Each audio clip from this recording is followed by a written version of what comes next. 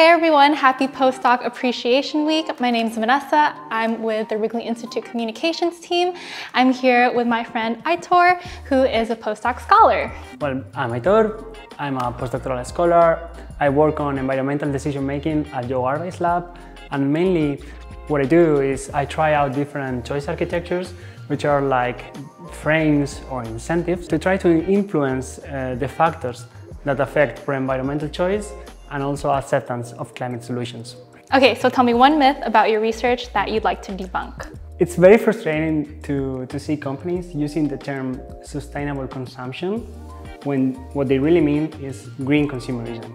The thing is that green consumerism encourages people to keep their consumption levels or even increasing them without even questioning the overall amount that we are consuming.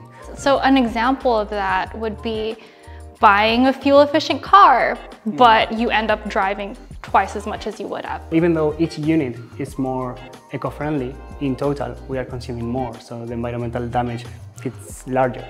If you're on social media right now, under-consumption core is trending. What are your thoughts about it? Yeah, it is trending, and I like it.